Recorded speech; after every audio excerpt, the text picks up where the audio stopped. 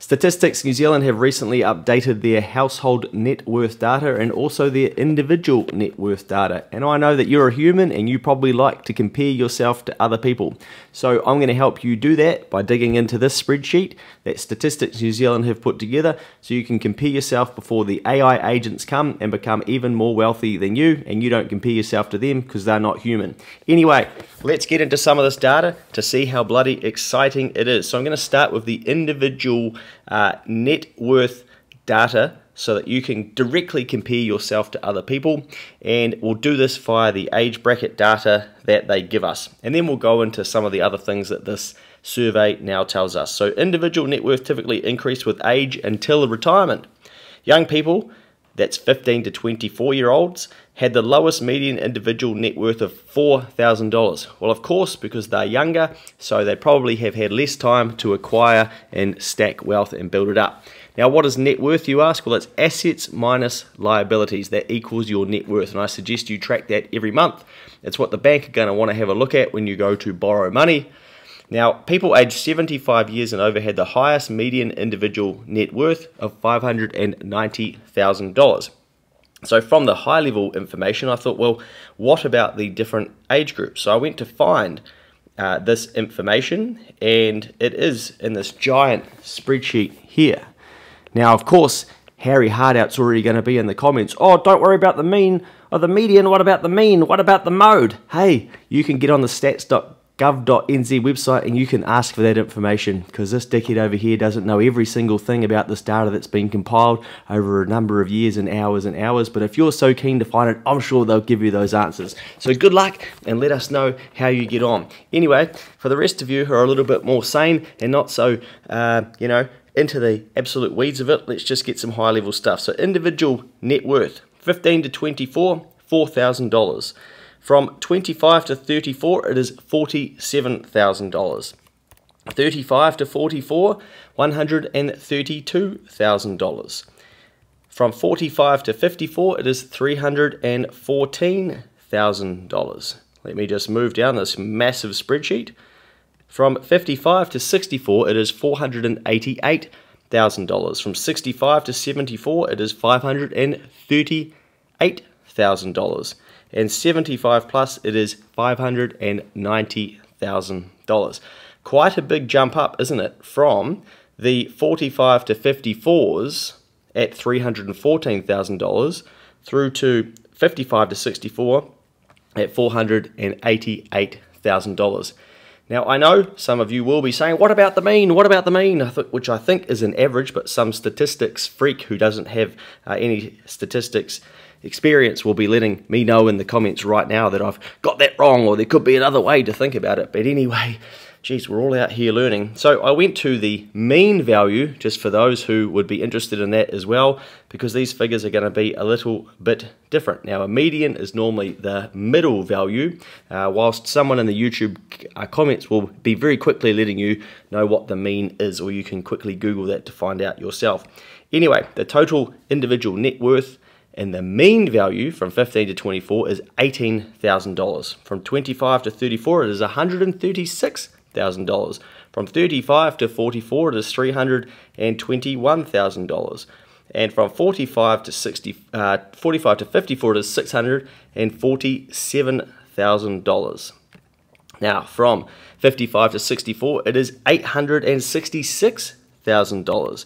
And from 65 to 74, it is $954,000. 75 plus, it is $864,000. They do total these up as well if you're interested in those, but again, you can go and get this information off of the stats website should you be so interested. But let's get back to some of the key findings that they released as part of this.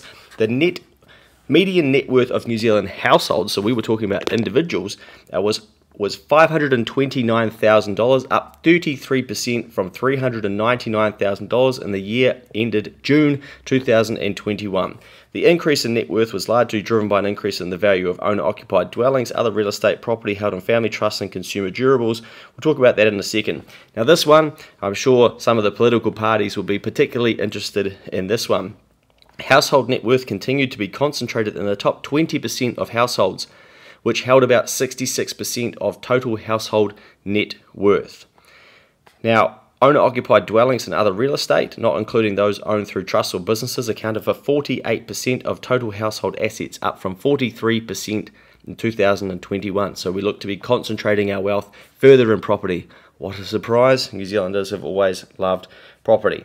Now, there is a news article as part of this as well, and if you want to find it, you can just simply Google that title there that you'll see. So search Stats NZ.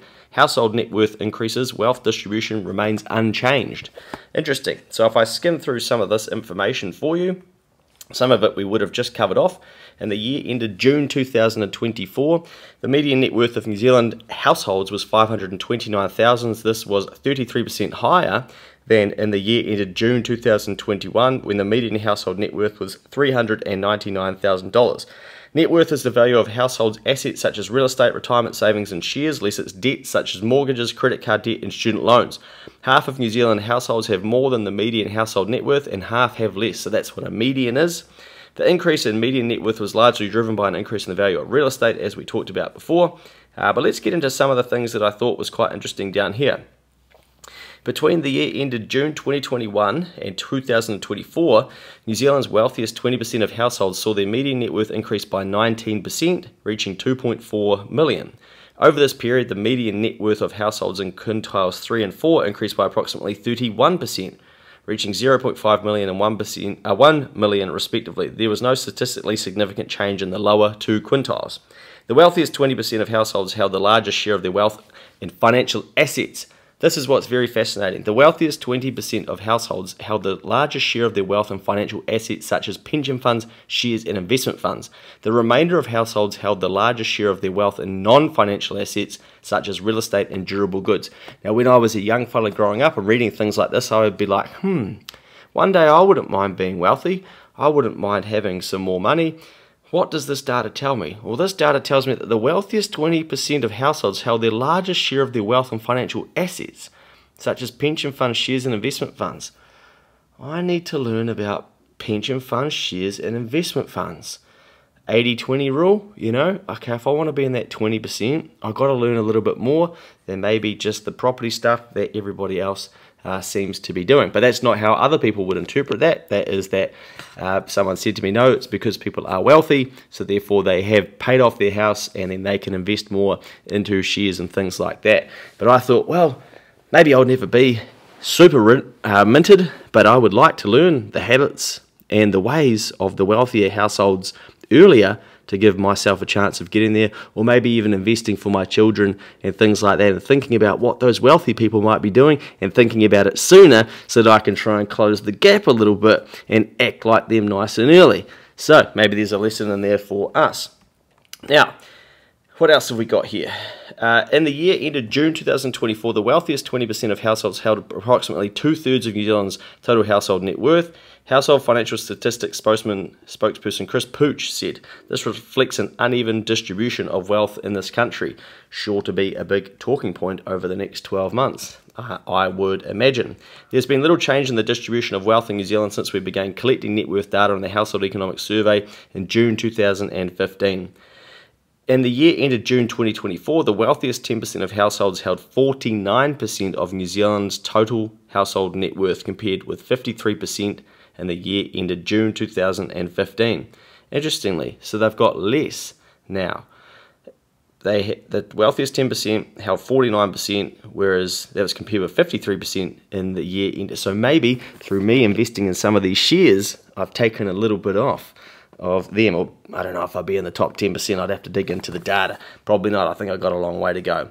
They did do some data analysis as to households receiving gifts and inheritance as well, which you might find interesting. But anyway, this is a data set that I think gets updated every year, but has more in-depth data every 3 years, I believe. So expect to see a little bit more about this, but there is a massive stack of data that comes out as part of this, and someone way cleverer than I will probably be able to help you work through it should you want to.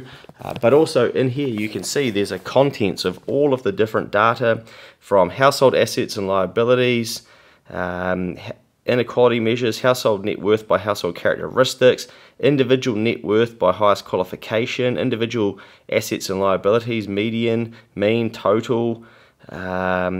It just goes on and on. There's tables and tables. But what I do, and it was published on the 26th of September 2025. Now, what I do believe you can do with Statistics New Zealand is you can actually ask them if they'll go and research some of this data for you and help you make sense of some of it with a live chat function on their website, which if you really do want to dive into it, you may find interesting. But maybe I'll leave a couple of links below for you to find these articles if you're really interested in it. But let us know what you think of the data and what your thoughts are in general of whether you thought the figures would be higher or lower, both at the household and individual level.